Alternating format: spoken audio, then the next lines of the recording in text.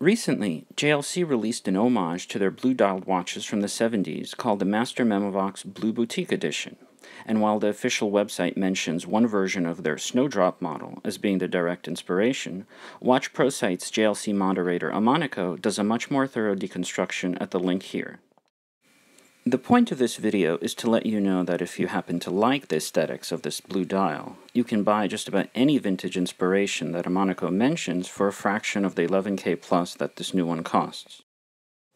In particular, here is one version of the E875 that I happen to own. It has a similar blue alarm setting dial plus handset, with the added bonus of it being a much more comfortable and, in my opinion, elegant 35mm. Of course, I realize that 35mm is not ideal for everyone, but I did want to throw that out there. Incidentally, the Snowdrop itself is a much more modern 40mm, with the added bonus of it having hidden lugs. Both can typically be bought in the 2 to 3K range. The last point I want to make is that the JLC product page has only one wrist shot, and that of the Snowdrop. I wonder why that is.